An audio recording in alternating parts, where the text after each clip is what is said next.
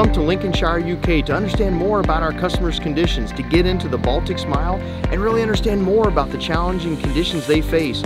So we've got a small chain of hills behind us and we are next to the sea. So we've got a lot of moisture coming in here every evening and therefore it's very green and wet out here. And that's what we are here for, to see these conditions.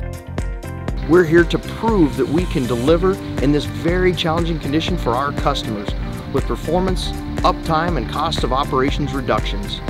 It's critical for our team to understand what's needed for the extra fine cut and premium residue packages.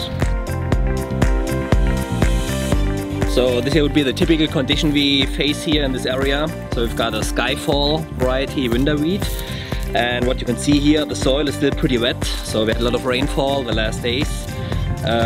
So the lower part of the plant is also still green and it's pretty tough. So if you twist it, you can actually form into a bale, pretty tough straw. But then at the same time, it's drying off, it's windy and we've got sun coming in. So it gets pretty brittle at the top. So the threshing is very easy, but then also separation is tough at the same time.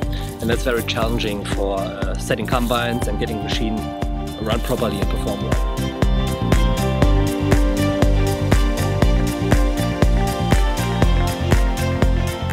So what is important is to have even distribution over the cleaning shoe.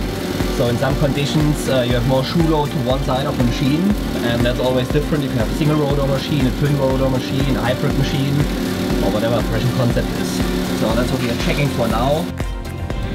So like in June, early July time frame, it's been too dry and therefore those kernels are really small and they didn't get enough water. The challenge with those is they are really hard to clean out. So if you take the fan speed too high, you would actually blow them off, and also they are tough threshing if they are sitting in the upper part of the heads of the awn.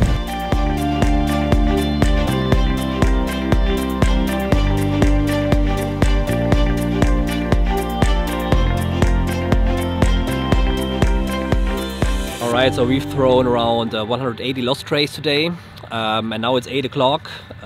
It's getting moist, so we are reaching the dew point. So it's getting really sticky now and we're gonna start our last test right now.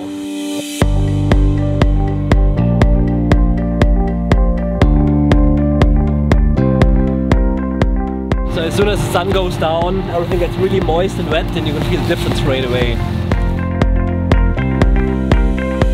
I'm really impressed with the machine so far, especially with the separator and with the cleaning shoe, so it's going really well.